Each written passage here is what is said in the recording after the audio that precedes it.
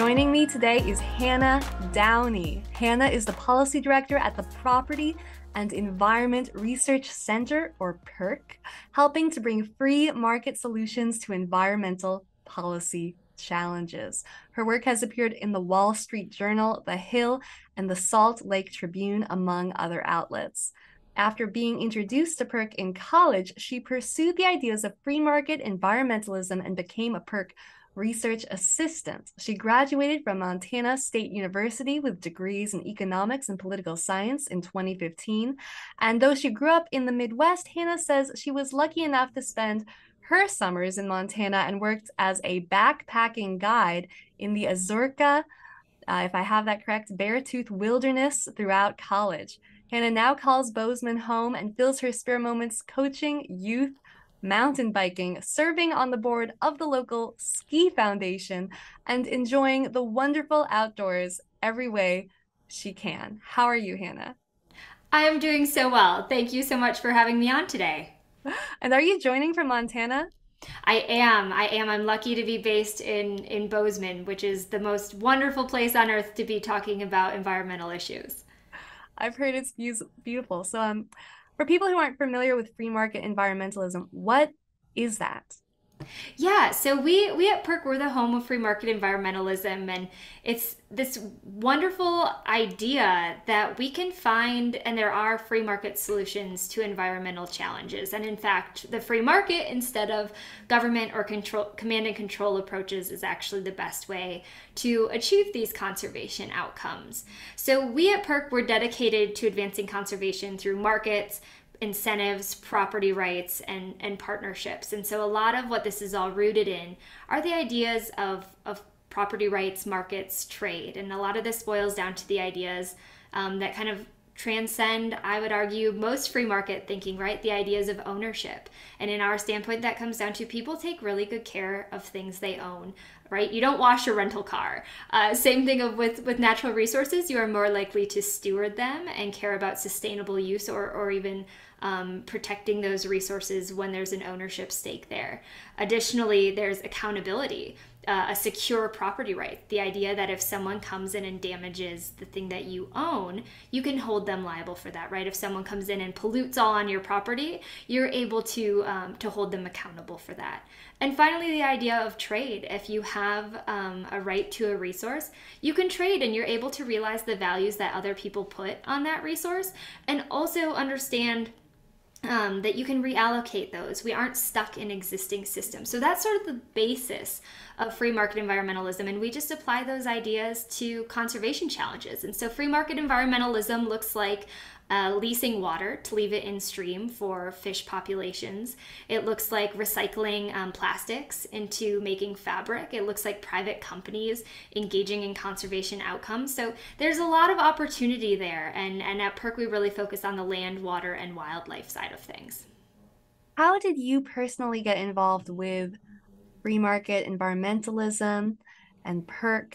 And why do you think the market-based approach is the best way forward for conservation efforts? That is such an excellent question, and so I think my bio kind of teased a little bit of this out, but truly my love in life is being outdoors. I love to be in the mountains. I love to be in the water. Like it's a really personal and real issue for me. When I am not in the office working on these sorts of things, I'm out skiing or hiking or hunting or whatever that might be, just able to get out and enjoy it. So I really come from this intense desire that I think the average American, the average world citizen has, that nature is this wonderful thing and we should care about conservation. There's a reason to be invested in our natural world. So as I was going about thinking about what I wanted to do with my professional life and kind of what I wanted to study, realized more and more that kind of the way that we had always done things was to approach environmental conservation from a big government perspective, from a command and control perspective we just need to regulate things, we need to tell people not to do things. And that just didn't really align with what I was seeing on the ground. It wasn't locally led. We weren't seeing voluntary cooperation. All of the things that you see in real life contribute to sustainable, lasting outcomes. That wasn't the framework that kind of the broader political space was approaching conservation from. So I was lucky enough to be introduced to PERC while I was in college through some research projects that I was doing, and was able to just learn about this different way of thinking and realizing that we have all of these tools that we have figured out how to produce bread or iPhones or whatever it is. And it's like, well, if what we're demanding as people is environmental quality, amazing, market approaches can get us there. So I am really, really excited to have been a part of PERC. I started as a research assistant. I'm now our policy director. So I have the unique opportunity to think through a lot of how do the ideas that come from 40 plus years of PERC research, how do we translate those into environmental policy proposals, and how do we engage in that space to really ensure we are getting the incentives right and leading with the right messaging so that we can really achieve those good outcomes on the ground. So you've been involved in this policy space for quite a while now. How have you seen the free market environmental movement grow or change over the course of that time? And what has been the reception to some of these ideas from, many environmentalists are more on the left, as you said, maybe they have more of a government-based approach toward conservation. So I'm curious about the reception towards some of these policies that you've been putting forward. Yeah, we at PERC kind of like to joke that about 40 years ago when we started, back before I was even around, that we were a voice in the wilderness, that this was a very new idea, right? We're coming from the era of really intense regulations, looking at like the Clean Water Act, the Clean Air Act, the Endangered Species Act, where very much environmentalism was saying, stop, don't do these things. And so PERC was a very new idea of looking beyond government for these sorts of solutions. And since then, it has been really amazing to actually see some of this receptivity. Certainly, there are still some very, I would say, intense and often litigious, very strong, maybe left-leaning environmental groups who only want to see government doing things and have an intense mistrust of anything that the private sector or markets or incentives might do. But that being said, the average person and many of the groups that we work with are seeing these outcomes on the ground. And that's the biggest thing is, as PERC has explored these ideas and been able to implement some of these ideas, we have seen how market-oriented approaches are restoring fisheries in our oceans. We have seen how market approaches are securing migration corridors for ungulates in the West. Like, we are seeing these actions actually lead to good conservation outcomes. And so there is now an openness to these sorts of market ideas. Certainly not everyone is going to go the pure free market approach, right? But there's this understanding that incentives now matter for conservation. And so we are really encouraged to see that this realization is happening, and more groups are realizing that this is what achieves lasting outcomes on the ground. How can people who are fascinated by this approach get involved? And what is environmental entrepreneurship? Yes. Well, first and foremost, I have to plug PERC on this. If this is something that you are interested in, please reach out to us. We love to have these conversations. We have various fellowships if you're an academic interested in exploring these ideas. And that doesn't just mean an economist, right? You can be an ecologist, a law professor, or a student for any of these things. Come join us. We'd love to work with you and think about research opportunities and ways to advance these ideas. We hold various like seminars and things throughout the year that we'd love people to participate. So check out our website, perc.org. Reach out to us. We'd love for you to be involved in that direct way. But beyond that, I think it just goes to translating this kind of mindset to day-to-day activities. And that can be, you brought up enviropreneurs, which is what we call the environmental entrepreneurs. And that's an appreciation that private industry and business and capitalism can do really amazing things for the environment. We've been able to work with everyone from private companies trying to think through how can they create a greener product? How can they have a product but they're using it to create a sort of a plastic bank approach where you're able to bring in plastic and trade it then for other goods or services you might need, and therefore we're reducing pollution. We've also worked with people, looking at how can we use dye for fabrics to have that have less of an environmental impact. There's this amazing space where entrepreneurs can either take a product that we already have and produce it in a way that is more efficient with resources, so we're being better stewards of our resources. We also have entrepreneurs who are creating products that allow us to do better environmental work. I think in the tech space, we've seen incredible advancements there where we're able to apply technology to solving these environmental problems. And without entrepreneurs stepping in and actually creating those products that we can apply to environmental challenges, we wouldn't have that. So there's so many opportunities there, and we would just love to create this culture of enviropreneurship and entrepreneurship when it comes to the environment. You also mentioned at one point that you advocate for a more locally led approach to conservation. What are some of the advantages of locally led, more decentralized conservation efforts as opposed to a centralized model more led by bureaucrats? That is a huge question, and one that is so central to how we think about things at PERC. As I'm sure so many listeners or viewers have experienced, your unique local community faces unique local challenges. So I'm going to bring up an example just outside Bozeman here, where we have predators, and these are endangered species who have been kind of cultivated or either reintroduced on the landscape, specifically maybe wolves and grizzlies. So we have these species that are federally protected, and we provide their habitat. It's just the region where we are. And the goal is to grow and recover these species populations so they no longer have to be kind of in the federal emergency room, but can be returned to state management as a healthy population of this species.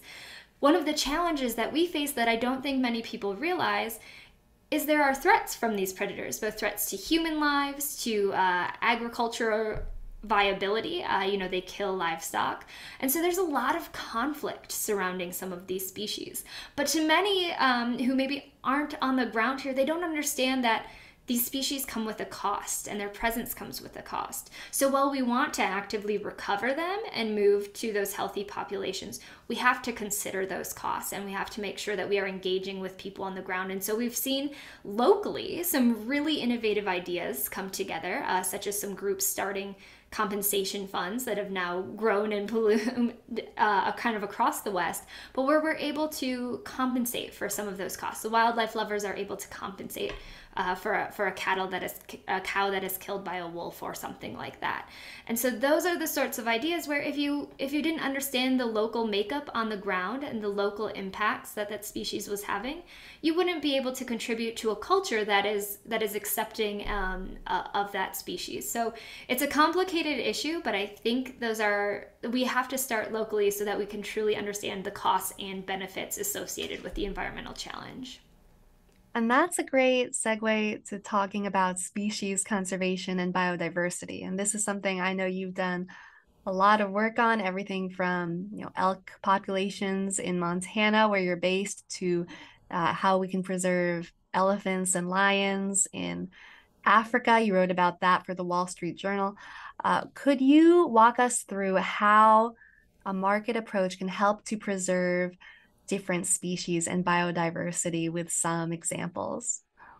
Yeah, absolutely. And we've touched on you bring up some of the best examples that we really have, and I think a lot of this comes down to, in order for species to survive, they require habitat. And that habitat can mean someone's farm or ranch, it can mean a public landscape, it can mean all these other things. But there's ultimately this whole ecosystem that's happening and these other demands on a landscape. So species using that habitat is just one of those demands on that landscape. And so at PERC, we really think about how can we make wildlife an asset instead of a liability for the people who live or work with those species. Elk in Montana, they eat hay, they can spread disease to livestock. Predators in Montana, we briefly talked about wolves and grizzly bears. They directly, kill livestock and come at a huge financial cost to the ranchers on the landscape. Let's go to Africa, where we mentioned, like elephants and lions and things. Again, there's impacts that elephants can. They're human impacts, human lives, also can trample crops or disrupt communities. So I think there it comes to realizing we have these costs. What can we do about it? And so at PERC, we're really committed to finding ways for the people who value those wildlife to help out, at the very least, offset that cost. A really great example that we have here in Montana with the elk is PERC was a part of Montana's first elk occupancy agreement, or a habitat lease is another word for it, where we were able to go to a rancher who had these elk populations move through along their migratory corridors, and they were directly competing with the rancher's cattle for forage, and also there was risk of disease. And so what we did was we were able to very quickly arrange a contract with this rancher where we leased some of his habitat during the season where the elk are moving through. So he moved his cows off. We helped fund a wildlife friendly fence so the elk could still move through, but the cattle were separated. And those elk could then come in and eat the native grasses and have a healthy forage as they're moving along this migration corridor. And we were able to offset that cost for the rancher. And now everyone's happy. And it was really amazing. We were able to get that contract underway in just a few short months. And you think of if you had used maybe a farm bill program or a federal government program, you can't have that agility. You can't move that quickly. There's so many stages of review. And so while I'm really happy to see that there are programs out there government programs that are starting to recognize the power of incentives or offsetting those costs, one of the challenges is they just can't move as quickly as the private sector. So we've had great success. We're looking at expanding on that. But I think that's just one example that really goes to show how we think about market forces and our role as wildlife advocates in that exchange. I think that's great how you approach people and forces that people no there's a big misconception, I think, that groups like ranchers might be natural enemies to conservation, but instead you approach them and find ways to actually see how they can help with conservation. And I think that it is a misconception that market forces are diametrically opposed to environmental interests. Fans of humanprogress.org know that we've been seeing many species rebound in recent years, and conservation efforts are usually the best in the wealthier countries. There's something called the environmental Kuznets curve that I'm sure you're aware of. But for any listeners that need a reminder, after a country passes a certain level of economic development, it tends to start devoting more resources to environmental conservation. And I think that's a beautiful thing. And another area that you are an expert on, in addition to species conservation, is forest management. And you've been doing some really exciting work there that I think our listeners would love to hear about. Yeah, thank you for the opportunity to talk about forests as well, because I think it all feeds right back into what you were talking about of how do we view like humans and communities as partners in this rather than targets that we have to do conservation to. It's how do we build on partnerships and local collaboration rather than just targeting people and forcing them to do things. And so you brought up ranchers. I think the forestry community is another instance here where we have some potential partners and really cool private entrepreneurs starting to do amazing work in the forest space. But before we dive into that, I should probably back up a little bit and lay the groundwork for why we're having this forest conversation. So if you live in the West, you are very directly impacted by the ongoing wildfire crisis. You have probably seen flames, had smoke, know someone who has been evacuated, just absolutely tragic impacts. If you aren't in the West, you have also still probably experienced wildfire. The smoke travels all across the United States. You have probably had days on the East Coast where you have woken up and seen smoke or smog or all this pollution traveling across the U.S. from smoke and wildfires in the West. And beyond the human impacts of loss of infrastructure, loss of homes, loss of human life, tragically, I mean, we're seeing situations where wildlife habitat is completely destroyed. forests are one of our best sources of drinking water. A wildfire rips it through, and we have our water quality is severely damaged. Recreation, people who love to get out and hike or birdwatch or whatever it might be. You have all of these implications. And then the carbon emissions from wildfires. I believe it was last year, the amount of carbon emitted was equal to about having 25 million cars on the road for a year. And that is just, no matter what where you come from, you should be caring about this forest issue.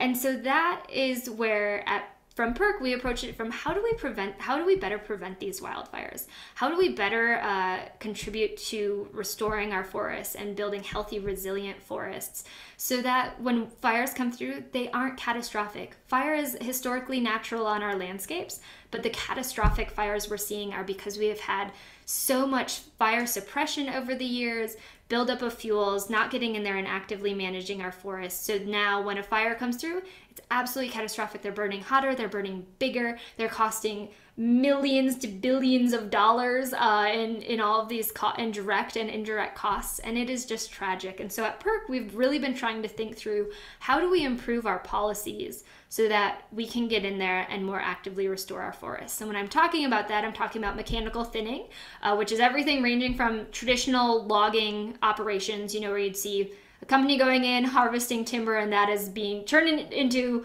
homes or whatever it is. It also ranges down to just purely needing to get in there and harvest the small diameter timber that maybe doesn't have commercial value but is contributing to the overgrowth in our forests. So mechanical thinning is one tool. Also prescribed burning, where you're actually having trained people go in and administer like low intensity fires on the landscape that help just clear under very controlled conditions to make sure that you're doing these small, low intensity burns to clear out the underbrush. So those are two of the tools that we are looking at advancing to do more forest restoration work. And what we have repeatedly found in this work is that there are policies that get in the way of doing these good things. There's growing bipartisan recognition that we need to restore our forests to reduce this wildfire crisis. But there are all of these policy hurdles that get in the way: litigation, red tape, lack of capacity. And we really think that there are some deregulatory private industry solutions that can really help with the problem.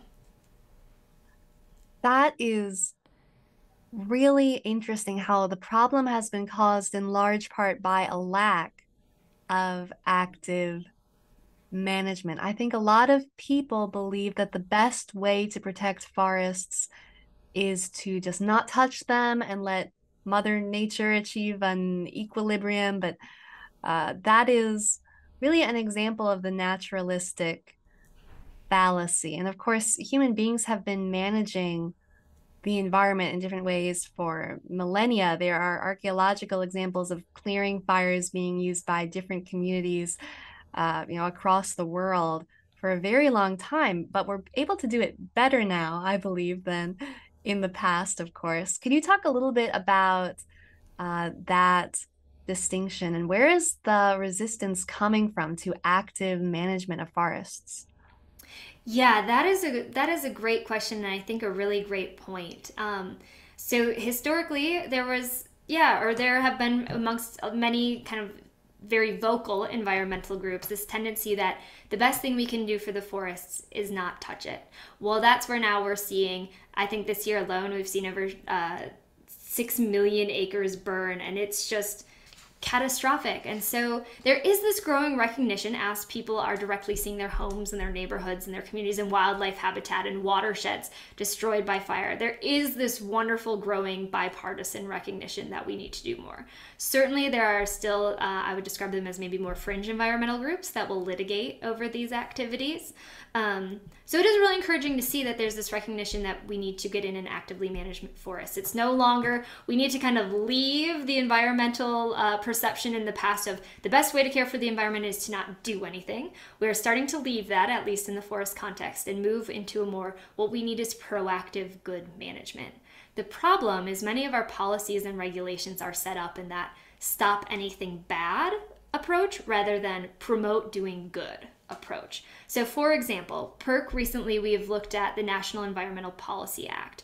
and exactly what that means in the forest management context, NEPA, as many have heard it called. And it applies to energy development, and it also applies to the forest context. And so what we had researchers go in and look at is how long does that delay a project? How long does getting that environmental review and permitting, how long does that actually stop it? Once we say we know we need to do something in this forest to increase its resiliency and reduce wildfire risk, when can we actually make a change? And so we have found that when you have to actually go in and do an environmental impact statement, the most stringent level of review, for a mechanical treatment, you are looking at about 5.5 years between project idea initiation to actually starting to apply that treatment on the ground. And for a prescribed burn, you're looking at over 7 years. So that's a very long time. Add in litigation, and we're looking at almost a decade of delays, which is absolutely crazy when we're saying, all right, well, right now, we know that we need to be treating about 80 million acres just in national forest system land to reduce this wildfire risk. And we're currently treating about 2 million a year. So we're not doing great. And even if we're able to accelerate and use all of this money that has come from all of these various big government packages passed by Congress recently, that doesn't get to the timing delays. And we have seen instances, for example, the Pumice project in the Klamath National Forest. There was a forest management project planned there. And a group of environmental litigants, they came forward and said, well, actually, getting in there and doing some of this treatment work, cutting down trees, clearing brush, those sorts of things, that's going to harm this federally protected owl.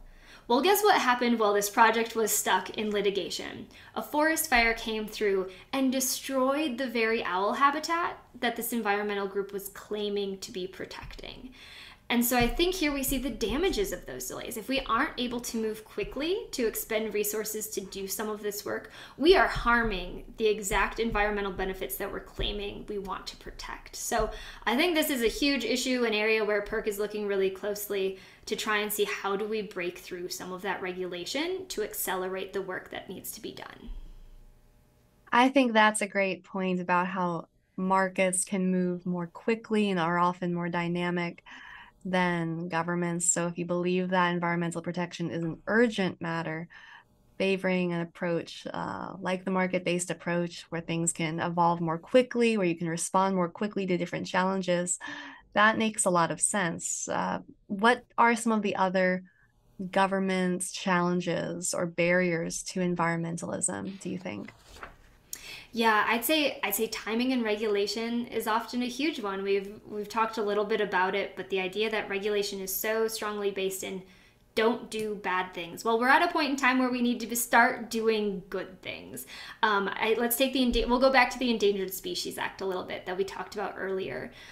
So private lands provide essential habitat for endangered species. Without private lands, these species would be extinct. The Endangered Species Act has done a good job through very heavy-handed regulation of maybe keeping species from going extinct. However, fewer than 3% of species that have found themselves on that list have actually recovered.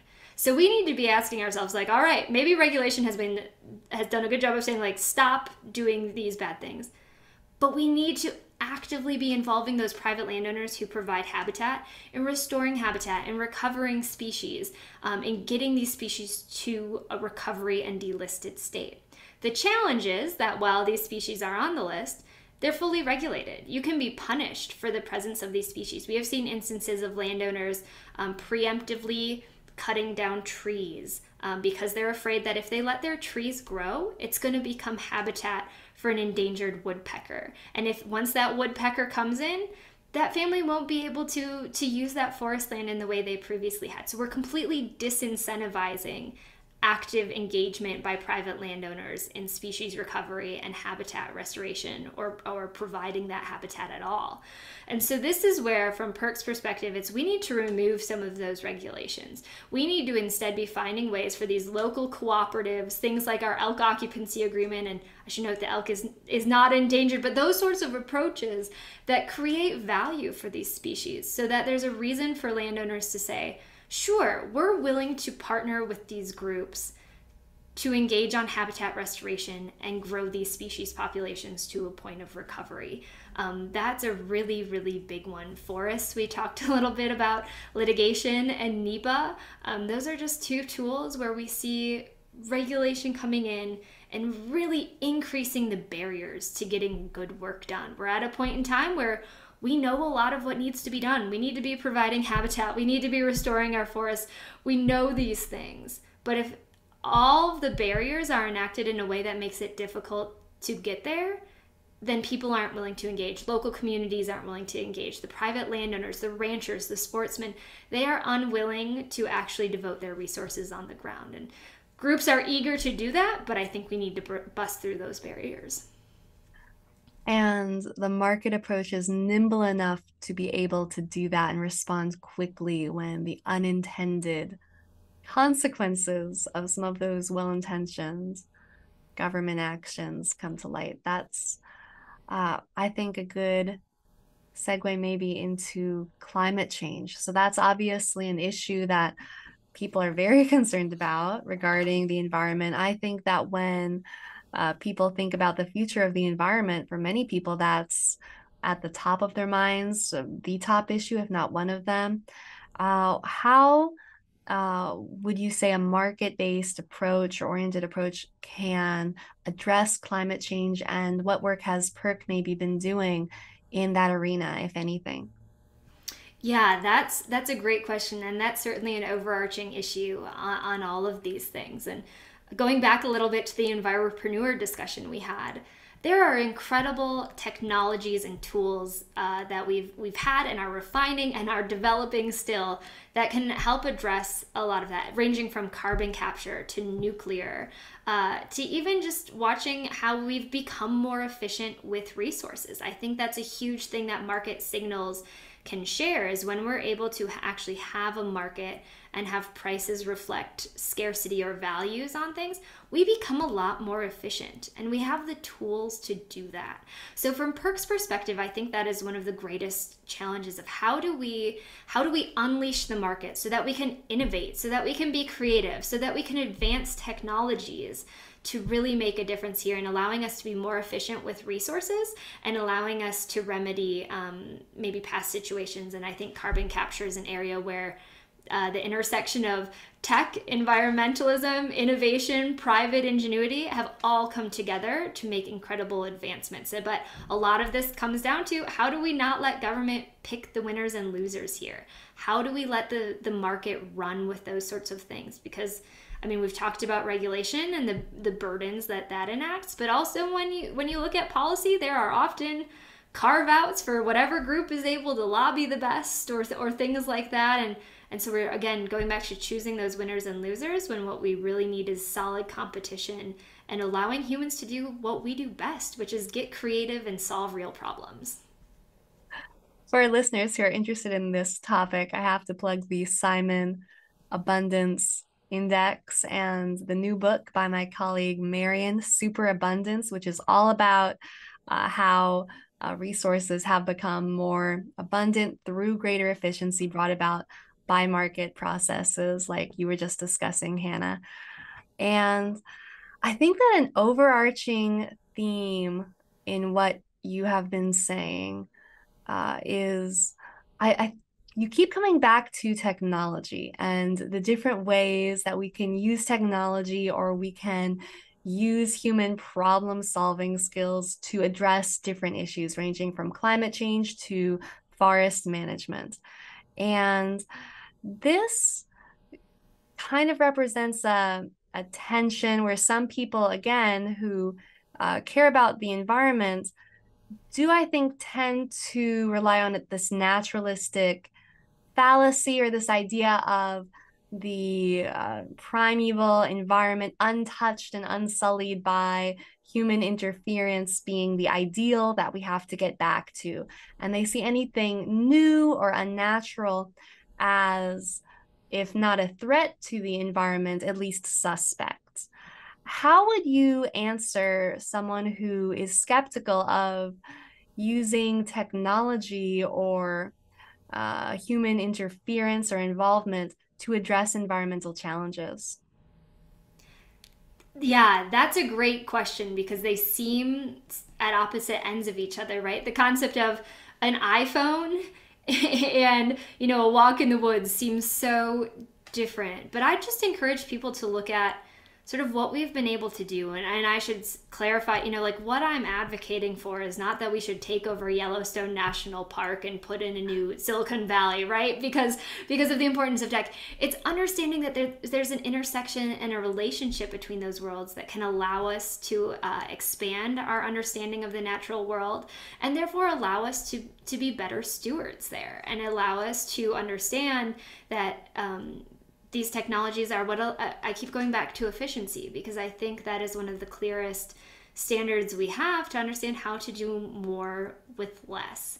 That's how we've been able to feed so many more people while still keeping places like Yellowstone National Park around and not needing to take it over to produce food or clothing or whatever it might be. So that, I think, is just really important, that we can look at those examples. I'm going to plug my friend Todd Myers at Washington Policy Center. He is one of the best people I know on this, and he has some books and a new book coming out very shortly here that really looks at this intersection and even how apps, right? And citizen science and plugging in on an app where you've seen a bird or something, how that is informing us to make better environmental decisions, so that we can know where are we going to have a big environmental impact or where are we not. How can we choose those? How can we better understand and have the knowledge so that we can weigh those trade-offs and make those decisions? And again, a lot of it comes back to knowledge is essential in making these good decisions, and sending all of that decision-making power up to someone in Washington, D.C. who has maybe never been on the ground. That's a bad situation. But when we're able to have these tools to gather knowledge, understand trade-offs, have those local voices elevated, that is when we will see lasting conservation outcomes. That's a great point about dematerialization, doing more with less. And it kind of gets back to, again, the idea that ranchers and farmers are not the enemies of the environment. In fact, advances that we've seen in agriculture that allow us to create more food with less land, that's been huge in terms of returning land to the natural environment. I would love to end on a positive note, since this is the Human Progress podcast. Of course, this entire thing has been filled with very positive energy, actually, because you and PERC have such a solutions-oriented, hopeful approach and a practical approach to the environment. But if there are any recent successes of PERC or other people in this policy space that you could talk about to just demonstrate what's possible and uplift listeners worried about the future of the environment, well, what kind of case for environmental optimism can you make with recent examples? Yeah, that is the great question, and I love to highlight that. Yeah, PERC is really solutions oriented. We are trying to come in and say there's a lot of challenges out there, certainly, but we can do this. Like we have the tools at our disposal to make something happen here. And so I guess I'll just share a few of the examples that I've been really excited about recently, and hopefully listeners will also share some of my enthusiasm here. But I touched on our elk occupancy agreement earlier, and that in my mind is an amazing example. I think that's something that we can really work on scaling up. It goes back to your point of farmers and ranchers and working lands. Like they are some of the greatest conservationists of open space, of grasslands, of wetlands, of all of these things. And it is so telling to me that these partners, they have voluntarily placed about 56 million acres into conservation easements. And that doesn't even capture all of the ones who aren't in conservation easements, right? But that amount of space just in conservation easements, that 56 million acres, that's equal to the size of the state of Minnesota. That's double the amount of land managed by the National Park Service in the lower 48.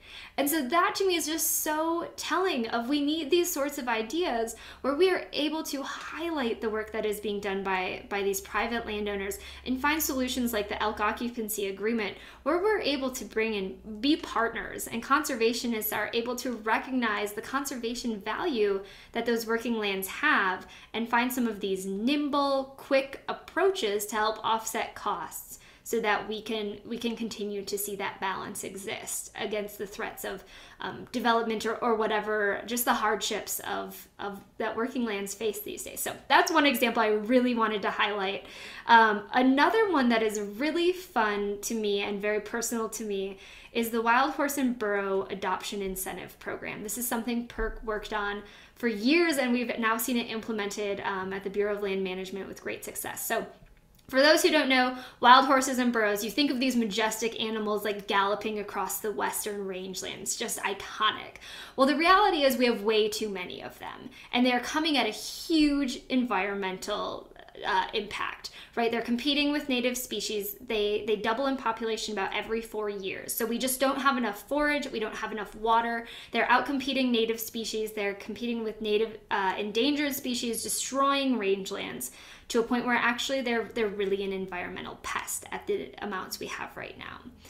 Well, due to some regulatory restrictions, exact management options are limited. But the Bureau of Land Management, the federal agency tasked with overseeing these animals, what they do is they remove some of those animals from the rangeland. They put them in federal holding facilities paid for by taxpayers, and then those horses are hopefully adopted out. Well, one of the challenges we were seeing for a very long time is that these animals were sitting in these off-range holding facilities for a long time, costing taxpayers a lot of money. The estimate is, depending on how long the animal's in that facility, everywhere from like $24,000 up to $50,000, depending on the lifetime of the animal. So not insignificant here.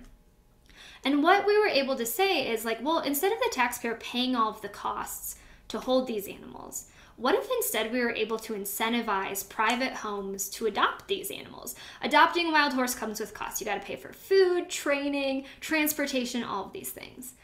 And so we kind of put forward this idea of an incentive payment program.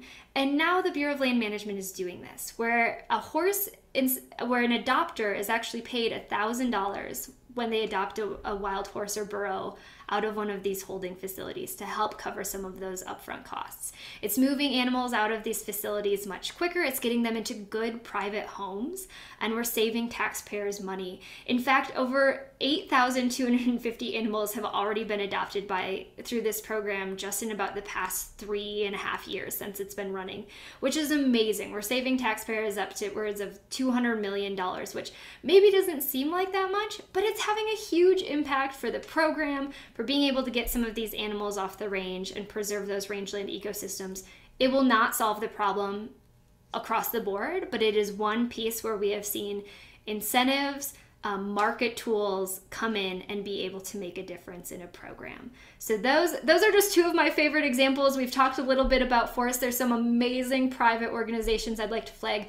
Blue Forest, they're an amazing group helping to leverage that financial tool. They took some tools from the financial sector, bond type ideas, where they were able to leverage private capital to actually get in and do a lot of this active forest restoration work at a much quicker timeline. But I just think there are so many examples when you look out there of market-oriented approaches coming in and being able to really help advance conservation outcomes. Well, that is a great case for environmental optimism. Thank you so much for speaking with me, Hannah. Yes, thank you so much for having me. I appreciate it.